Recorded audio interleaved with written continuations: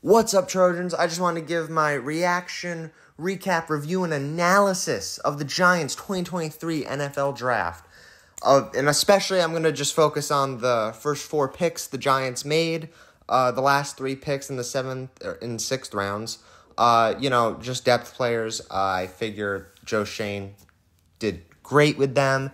I'm also going to figure that Joe Schoen got some amazing undrafted free agents. I think he's doing a great job. Same with Brian Daboll. Brian Daboll's clearly helping, all the coaches, really. I mean, did you see Wink Martindale when the Giants drafted Deonte Banks? Wink Martindale, I think, made that pick himself. He was so excited. And Brian Daboll's making trades. I mean, sheesh. The entire staff is involved here. It's not just one guy. I'm sure Brandon Brown's right there, too. Brandon Brown, he's hanging out. He's making picks as well. I don't know if he's solely making picks, but he's helping. He's right there. It really feels like a team effort from everything I've seen. All right, but anyway, night one, the Giants picking late in this year's draft. It was great because, it's the result of doing good in the season, but it sucked because I had to wait longer to see what the Giants wanted to do. Anyway, it was great to see a lot of the other teams first. It kept me more engaged in the draft because every single move another team made ended up affecting what the Giants could have that in the available board. So it kept me more engaged with the draft, and it was nice to see the climax of some of the stories. The Panthers take Bryce Young or C.J. Stroud. They go with Bryce Young, and then the Texans get C.J. Stroud and Will Anderson.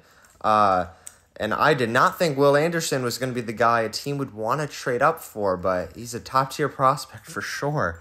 Wow. But then, teams drafted who they drafted. Falcons got Bijan Robinson. I was excited to see that one. I was like, take him. Take him nice and early.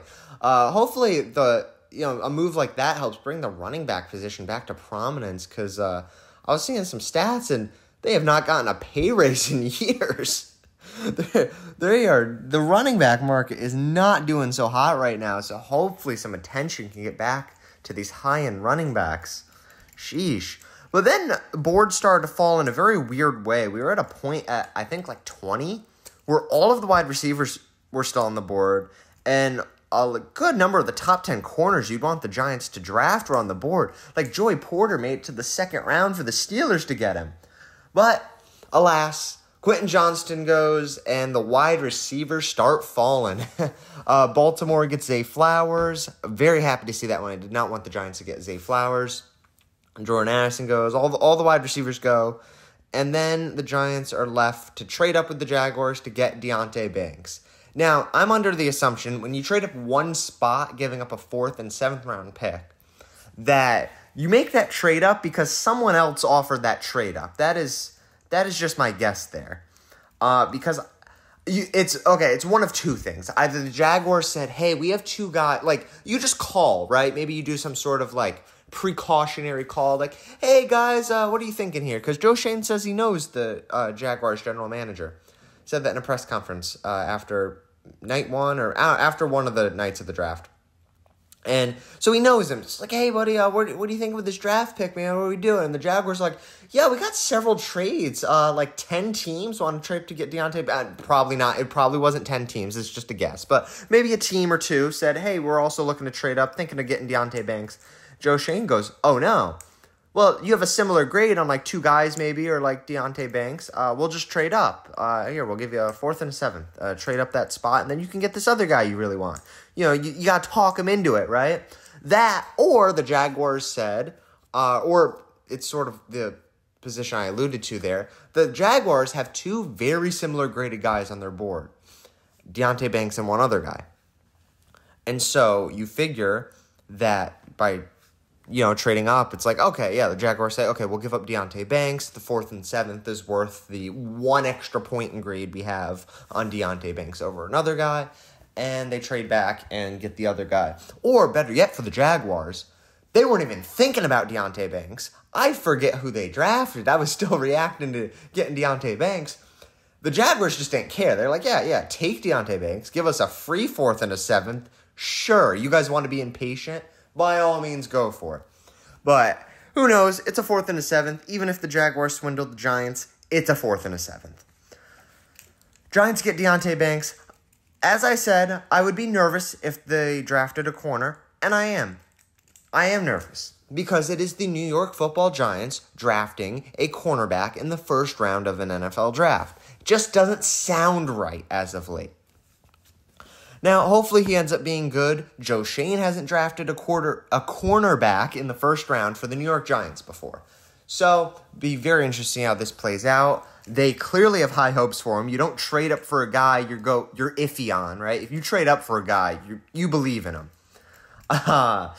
So, hopefully Joe Schoen gets this pick right. Corners, they take a while to develop. And it's going to be uncertain for a while whether this is a good pick. Unless, of course, he comes out like Sauce last year and just gets Defensive Rookie of the Year. That would be amazing. Hopefully that happens. So, now on to the second round. Giants, again, they're just sitting there. They're just sitting there. I'm watching top-tier prospects go off the board in the second round. Like guys that should have been drafted in the first round. Teams start taking these guys. All good, Giants. Guys start falling, though. Guys I thought could have gone in the first round, they're falling.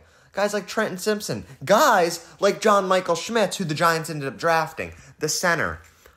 I love that pick. Now, I was kind of hoping it would be Simpson, but I can see why they would go with John Michael Schmitz over Trenton Simpson there. I can really see that. We're shoring up that center position. Really getting a guy that's going to help our interior offensive line. And Joe Schoen was bluffing all the time leading up to the draft on that. He was like, yeah, no, I'll start anybody there. Bredesen? Yeah, I'll start him there. Lemieux? Yeah, I'll start him at center. Yeah, it's all good. It's not all good now. Well, it is all good now. It's not all good on those guys starting center now. Giants got John Michael Schmitz, a center. I like the pick. Shores up our center position. Should hopefully help out Saquon Barkley and help out Daniel Jones. The entire offense should benefit off of this. I'm happy about it. Let's move on. So then in the third round, the Giants decide to trade up 16 picks, giving up about what they got from the Jaguars. About the same as they had to give up to the Jaguars. I think they gave up a fourth round and a third round to trade up the 16 picks. Not an extra third round. The third round used to trade up. So I think it was a third and a fourth to get that third round pick higher up. I forget the team they traded with. I think it was the Rams. And they get Jalen Hyatt. All right. This one I have reservations about. Not because of Jalen Hyatt. I actually think Jalen Hyatt's a good receiver from everything I've seen at least. And I think he's going to fit in well because he isn't just another slot guy. We have enough of those. So, yeah, I think it was a good move. I like it. But I don't love it. I would have loved it if they traded up and got Trenton Simpson. How was Trenton Simpson, a linebacker out of Clemson, really great measurables? My comparison, at least in the draft, would be Isaiah Simmons, another linebacker that I felt like could have gone anywhere on a defense. Like, you get him in a defensive system like Wink Martindale's, I think Trenton Simpson would have been amazing in Wink Martindale's system. But instead, he goes to Wink Martindale's former team because the Giants didn't feel like drafting him, trading up in the third round. Now, it is the third round. I honestly don't understand why the Giants couldn't make another trade up. Trade up from next year. You think first-round prospects are going to drop to the third round in a draft every single year? No. Trade up some freaking fourth-round picks from next year and get Trenton Simpson now. Then you could have had 4 first-round guys in this year's draft. But no, instead the Giants just settle for 3 because 3's good enough. But yeah, there were... that's kind of crazy that the Giants got 3 guys that I think at all one point were mocked to the Giants in the first round. Pretty crazy. So, I do like the move. I think Hyatt will fit in okay with the wide receiver group. He's not like a clone of Wan'Dale Robinson or anything like Zay Flowers would have been. But he's also not Quentin Johnston, who immediately pencils in as a wide receiver 1. He's going to come in. He's going to be good. But my problem with the Giants wide receiver core right now is we have 6 to 7 guys that I think are good wide receivers, that are starting wide receivers. I had to do a little bit more research. I remembered we got Jamison Crowder who also, I think, could be a starting wide receiver. So, my list of starting wide receivers goes Jamison Crowder, Wan'Dale Robinson, Sterling Shepard. I think all of those guys would be competing for some sort of slot wide receiver position, in which case, hopefully, Jamison Crowder becomes a special teams guy, Sterling Shepard becomes the backup slot, and Wan'Dale Robinson becomes the starting slot. That's how I would pencil it in right now. Then, wide receiver 2, deep threat, Darius Slayton, Jalen Hyatt. I think those two guys are deep threats, fast, shifty, wide receivers that, you're throwing some solid passes to them. Hopefully they can catch it. Darius Slayton has had a drop issue last season. But Darius Slayton's also a really good wide receiver that put up 700 yards last year.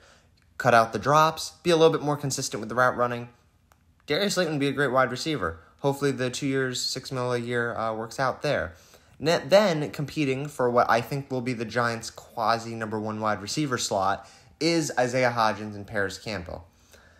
Now, that's how I draw it up.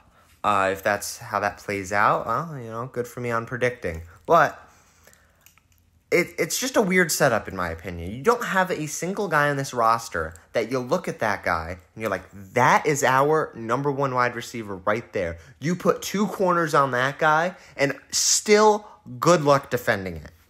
I don't see that guy on this roster. Odell was that guy, and we really have not had that guy since then. We've had guys that we've put in as the number 1 wide receiver before, guys like Isaiah Hodgins and Sterling Shepard, that aren't wide receiver 1s. I think Darius Slayton we put as basically a wide receiver 1 at one point. Those guys aren't guaranteed bona fide wide receiver 1s. I also don't think Isaiah Hodgins and Paris Campbell are. All of these guys, though, however, are starting caliber, top tier slot wide receivers or very good wide receiver 2s. And we have a full roster of wide receivers that are this caliber of player. It's great depth, honestly. If a guy goes down, hey, we have your clone as a replacement. But it's also not great for really taking the top off of a defense unless one of these guys really steps it up, which I hope one of them does. I hope by the end of the year we're like, oh wow, Paris Campbell is a freaking legend, or Jalen Hyatt is our next Odell. But as of right now, I'm not seeing it. I'm seeing a bunch of guys that are at about the same skill level. I feel like it's all just the same caliber of guy we have on this offense at wide receiver. Great depth, but yeah, there's no number 1 guy. And now going into the final pick I want to go over, the Giants got a running back, Gray, in the 5th round. I like the pick. You didn't draft Saquon Barkley's replacement. You drafted another guy that is going to be depth at the running back position. From what I've seen, apparently a pass-catching running back, which Saquon is that, but he randomly had drop issues last year. I don't know what that was about. But in 2018, the Giants used Saquon as a receiving back. But I feel like this coaching staff much rather prefers Saquon Barkley as a running back. So the Giants seem to really want to completely offload that receiving back position. I'm not 1,000% against it, but at the same time, I think Saquon Barkley is fully capable of filling that role. But also at the same time, you don't want Saquon Barkley on the field 100% of the time. He's going to get tired, and tired running backs aren't as good as full, energized running backs. So hopefully Saquon Barkley can get whatever rest he needs in between drives and during drives, just to where every single time he takes a snap as the Giants running back, he's getting 5 yards. That would be amazing. But yeah, so hopefully that works out. And hopefully, Joe Schoen, since the draft was over, they were asking him about it. He was a little bit more, gleeful about re-signing Saquon Barkley. Because he had the one interview where he was like, yeah, screw Saquon, we'll get to him later, forget about it, right? He didn't say screw Saquon, but, it was the last thing on his mind, and it was the first thing on everyone asking him questions' mind, so I think that combo didn't go well, and but now they asked him about it, and he was like, yeah, I'll reconvene with Dexter Lawrence, I'll reconvene with Saquon Barkley, and we'll start negotiating again. And yeah, it's about this point that Joe Schoen has nothing better to do than negotiate with guys already on the roster. And then hopefully he gets to take a little vacation before the season starts. So, that is my recap of the Giants draft picks. Let me know what you guys think in the comments. I thought the Giants had a really good draft. It's just a shame they couldn't get Trenton Simpson or Quentin Johnston. But I don't think it would have been worth it to trade up for Quentin Johnston if Deonte Banks works out, of course. Hopefully, he does good with the Chargers, except when he plays the Giants. And I hope Trenton Simpson does good on the Ravens, except when he plays the Giants. So, let me know what you guys think. It's a shame the Giants really couldn't get Trenton Simpson because he was actually very available for the Giants. But, oh well, I think the Giants got 4 great prospects in this draft, 3 really great prospects, and Deonte Banks, Schmitz, and Hyatt. And then I think Ray will be a solid depth piece. And hopefully, some of the guys the Giants got in the 6th and 7th rounds can contribute in some way. But I really think the Giants have an insane amount of depth now.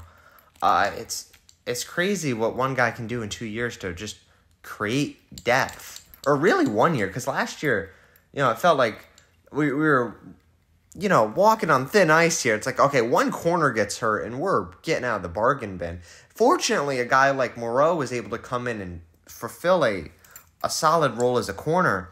But let's not rely on, undrafted guys working out. Let's make sure we know who's going to be our corner at the start of the season. And then if an undrafted guy has to come in through some serious unforeseen circumstances, it works out. Anyway, that's all I got this time. See you guys in the next one. All that, like, subscribe, comment, all that fun stuff. Share the video too. Apparently sharing is very important. Sharing is caring, really. All right, see you guys in the next one.